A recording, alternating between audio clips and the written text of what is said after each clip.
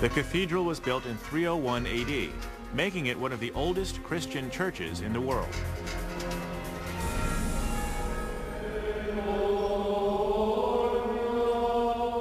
Welcome to the Church of Holy Etchmiadzin. What you're hearing, the priests and monks singing on either side. I'm sure you can hear it, but what you're missing out on is the way it's resonating inside the church. It's like, it's really, it's rich, it's powerful, it's holy.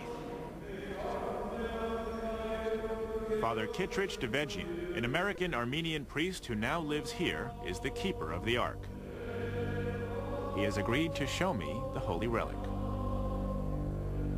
It's kept at the back of the cathedral, along with hundreds of other sacred artifacts.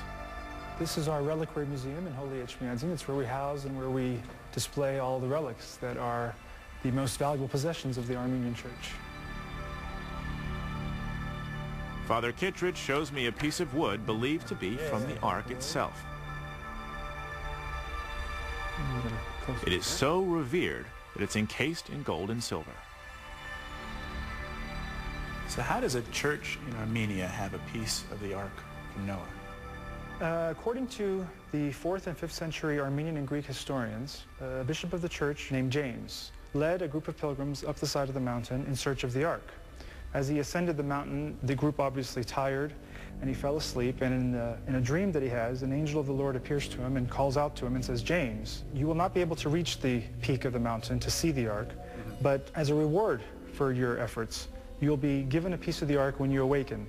And when he woke up from the dream, there was a piece of the Ark under his head. And that was this piece? That was this piece, and it was brought here and kept here in Holy Etchmiadzin. Has anyone ever found any other pieces? Many Armenians, as well as non-Armenians, have made pilgrimages up Mount Ararat with hopes of finding the Ark. Many have also said they have seen the Ark, but none have returned back with a piece of the Ark.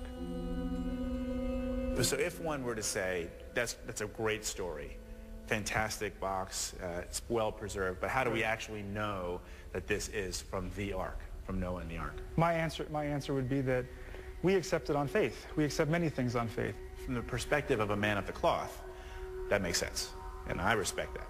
But from a man of science, it's like, well, let's carbon date it. Has anyone ever asked to carbon date this wood? Not to my knowledge, Josh, no. So if I were to start a conversation with the church and determine if we can find a lab that's mutually agreeable, and then we could test a piece of this wood to see if it's carbon dated to the time of Noah. Maybe? Josh, let me tell you, you are more than welcome to make the request. But for the Armenian people and the Armenian nation, for centuries we've received and we've accepted that this is a piece of the Ark based on faith alone. And that faith has been enough to sustain all of us. I think what we'll do is probably put it back in the case. I will send a letter to the church. We'll see if that goes anywhere, but for now I'm going to continue looking for other physical evidence in my quest. Be my guest. Okay, but thank you. This has been an honor and a privilege. Can I touch it? Yes. Touching the Ark. Or not. Faith may be all the Armenian church needs, but I'm hoping to find concrete proof.